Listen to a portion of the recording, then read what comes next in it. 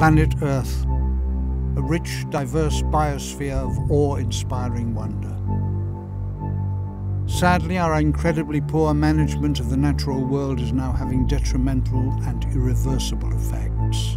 And the most damaging of all is the mass production and consumption of cheap meat known as factory farming, a destructive form of farming that is causing devastating damage to our planet.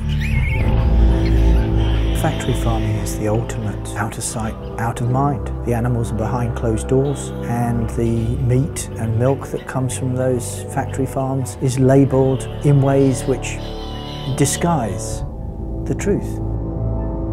Industrial agriculture is the root cause for ecosystems to collapse, wildlife becoming extinct, and huge areas of land and sea lifeless. Underground pipe, I would imagine it runs out there and drops it off. This is one of the world's biggest dead zones. Pollution is coming from upriver, from industrial agriculture, here into the Gulf of Mexico, and killing it. Wake up. Time is running out. We have to end factory farming now. Future generations will not judge us kindly if we don't stop factory farming. You don't see any single farm animal because they are all factory farmed. They live confined in sheds and they have really little space. They will never see a blade of grass for all their lives. Few people realize that there is a direct link with animal extinction and consumer demand for cheap meat.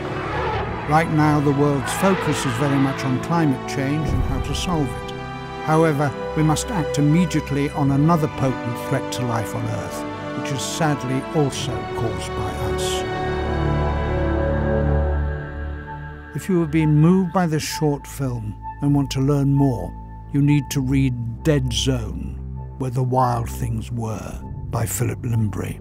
This compelling book will take you on a journey to help you understand how we can all play a part in saving our planet before it's too late.